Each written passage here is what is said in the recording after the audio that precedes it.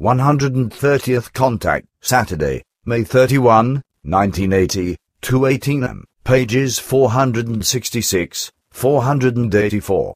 Billy says this is pleasing, that you finally appear once again. You were probably on vacation. Semyaza says you are very peculiar and strange. Everything about you seems to me to be without any feeling.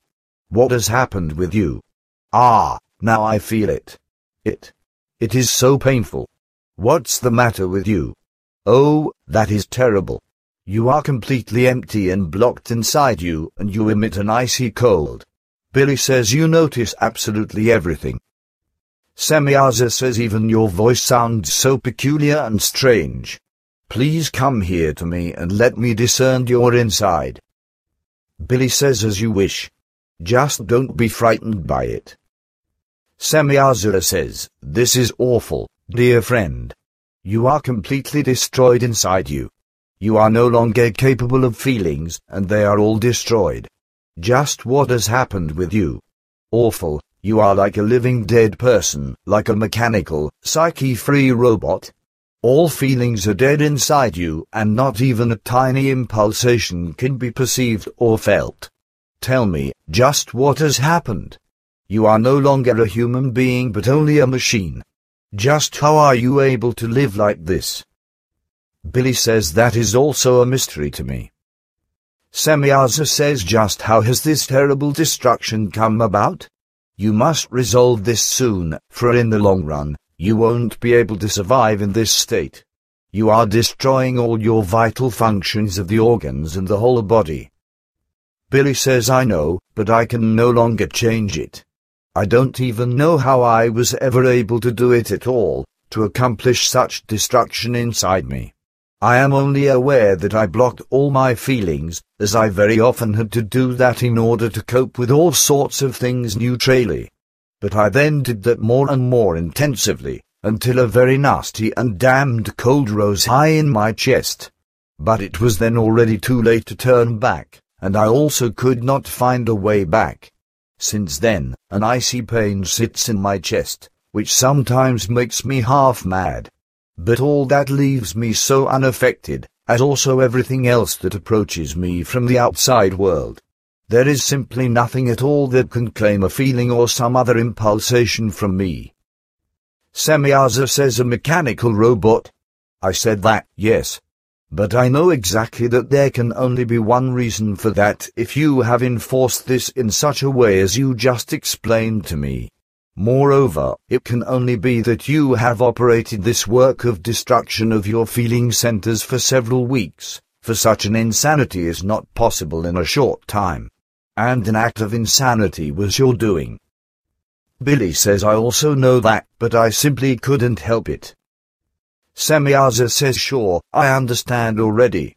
The reason for this can only be that you must have been faced with the decision to neglect a truthful love. But you could only have been forced to do that.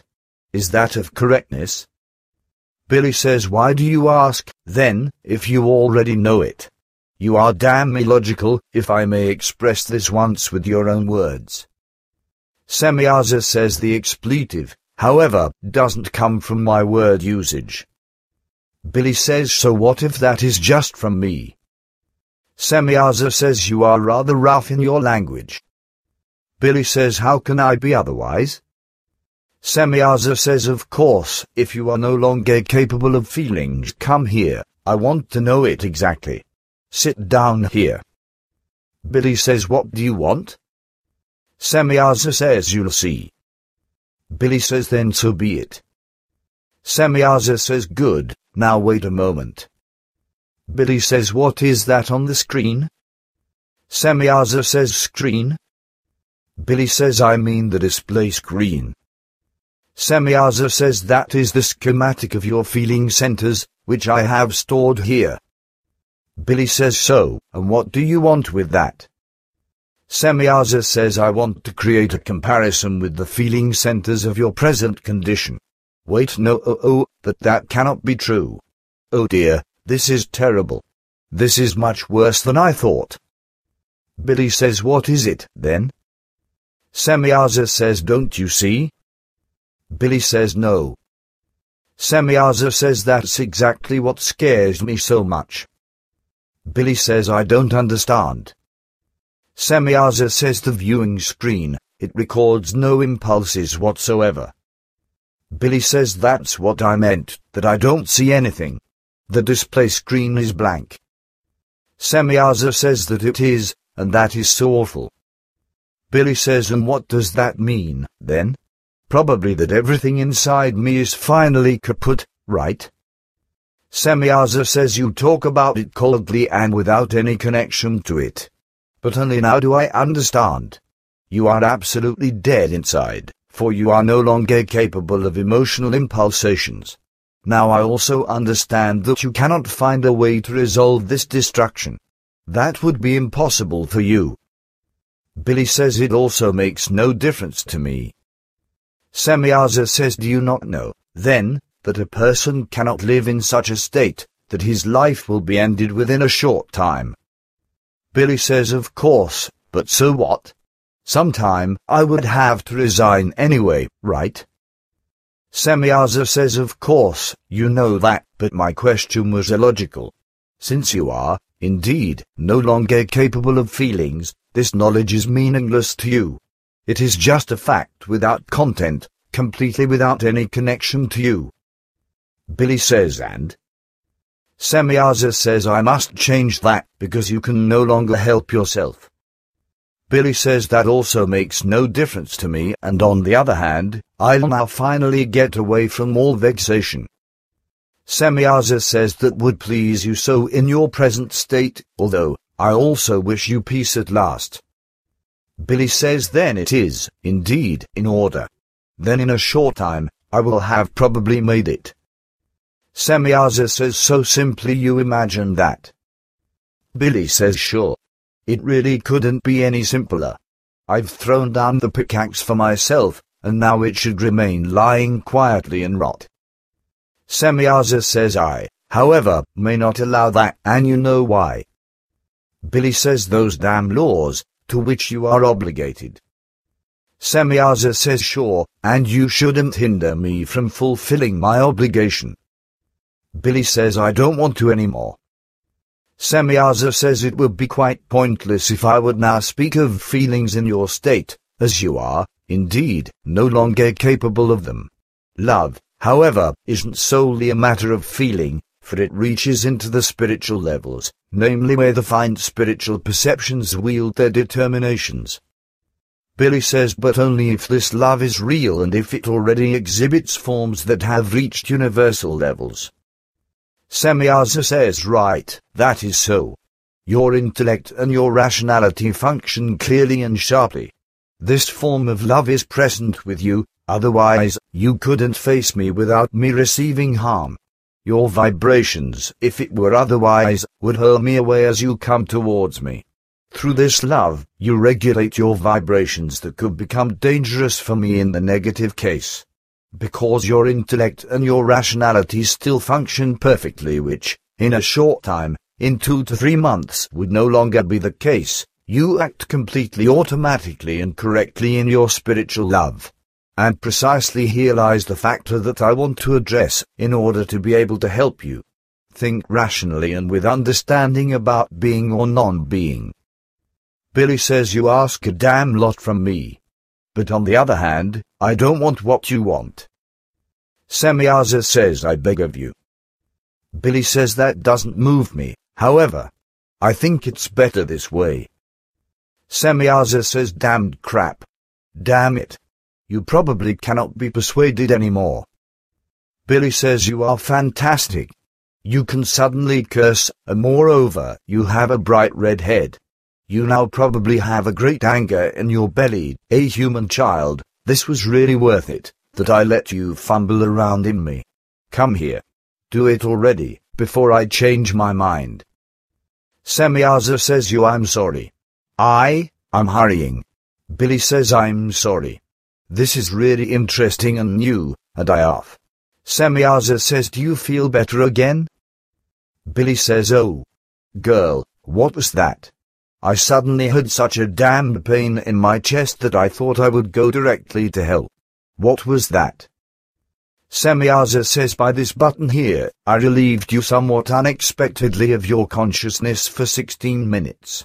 With the press of this button, I projected the stored feeling center schematic into you, namely through this tiny triangle here, even before you sat down. Billy says you mean that there under the display screen? Semyaza says sure. You probably didn't notice that before. Billy says no. Semyaza says you see, even if you had said no, I could have helped you. Billy says would you have? Semyaza says sure. Billy says but that would have been a use of force. Semyaza says naturally, but it would have been an act of logical force, because if you had said no, then you would have only done that because of the influence of your self-destructive will. Billy says and now I feel as ever before. What you are capable of. But was this really all that you did? I really cannot imagine it. The feeling center schematic shouldn't be enough for such a thing, right? But somehow I really feel like a human being again, and, oh, come over here. There. Semyaza says yes, you are again just as before. Billy says you are probably kiss addicted. Semyaza says you are very sparse with it, so it is a special, great joy to me each time. Billy says girl, be careful, because if certain people hear that then I'll have all sorts of trouble and even the devil around my neck. Semyaza says it will even be read, because it will all be transmitted by me for the report. Billy says oh, you blew 13, even that still. Well, then so be it. But now tell me, what was it that you did? Semyaza says you are right in assuming that I had to do something more. The projecting in of the feeling center schematic was carried out in a radiation-based and vibration-based manner.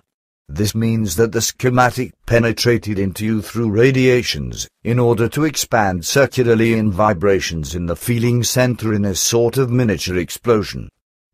This caused you such a bad and great pain in your chest that was pervaded by an icy cold, due to the sudden warmth owing to the refunctioning of the feeling centers in such a sudden form, that you thereby lost consciousness.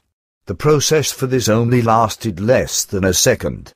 During your consciousness-related absence, I used the vibration shock to put your entire emotional life, which is also stored with me here and which you, in your terms, would probably call a cytogram, into your feeling centers by means of several trillion data impulse vibrations.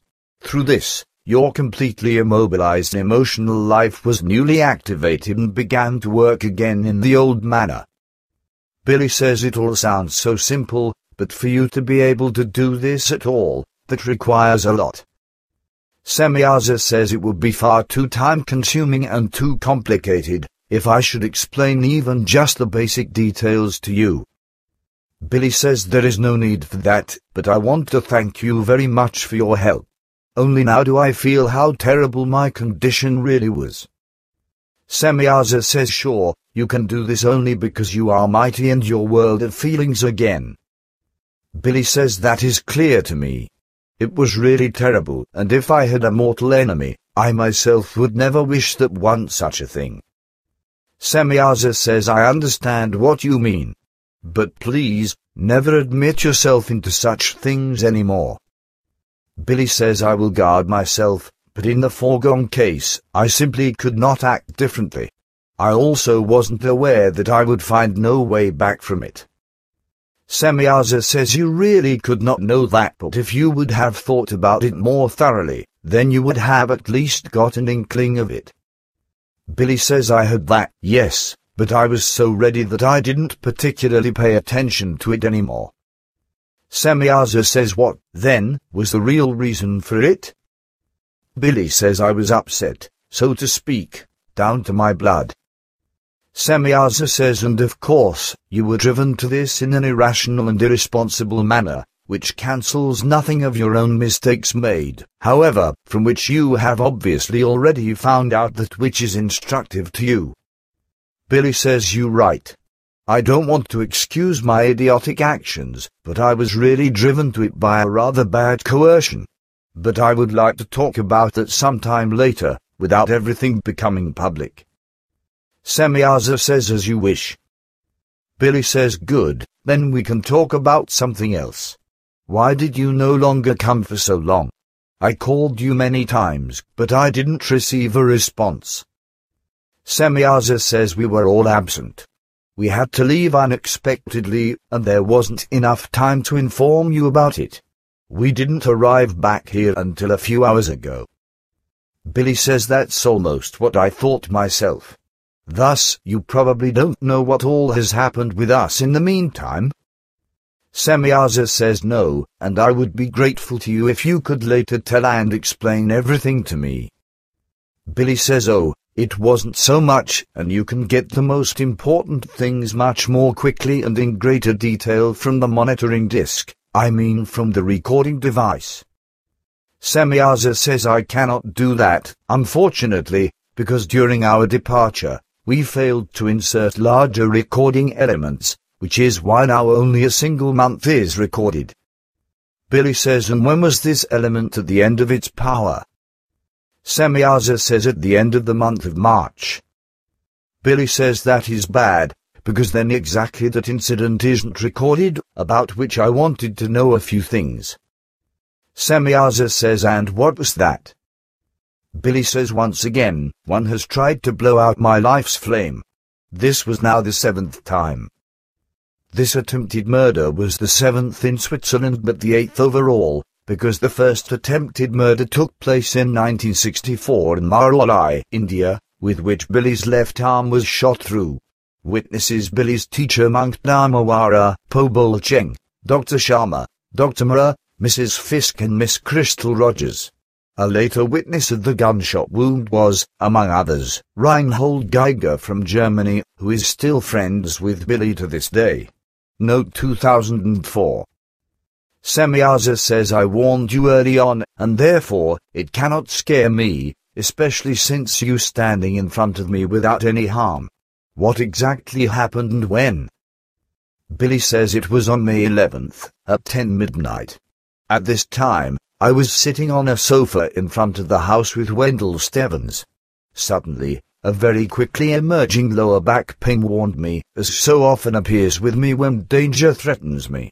This time, however, it was so strong that I was no longer able to stand up and get to the bottom of the matter or go to a place of safety. Wendelle Stevens could only say to me 2 or 3 times, "There is something wrong." I wasn't able to do anything more while I was writhing back and forth in pain. Then suddenly, just a few centimeters to the left of my head, something banged into the stone wall and spattered me with mortar, while just a tiny fraction of a second later, a shot banged. Then I knew, of course, that yet another time had come.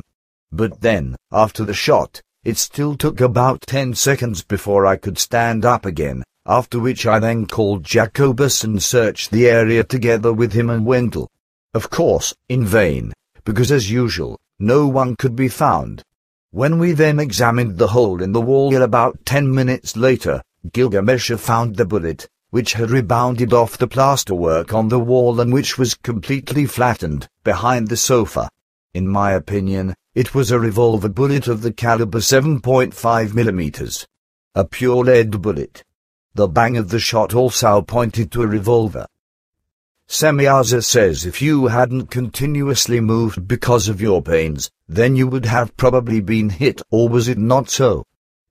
Billy says he fired past my head by at least 8-10 centimeters. A damn bad shot. That one should first learn to shoot a little if he wants to do something like that.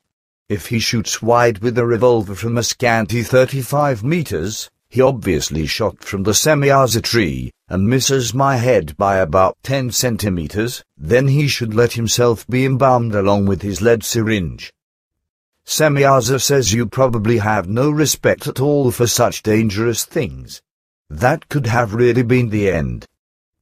Billy says hell no. That one should first learn to shoot. Semyaza says do you know who it could have been? Billy says no idea. I only suspect that it was a man. Women very seldom shoot here through the area with revolvers at such distances. Besides, it was nearly night, and women don't get around to shootings of this kind then. But still other facts point to the fact that it must have been a man. One thing I have to leave to the guy, though he has damn good eyes.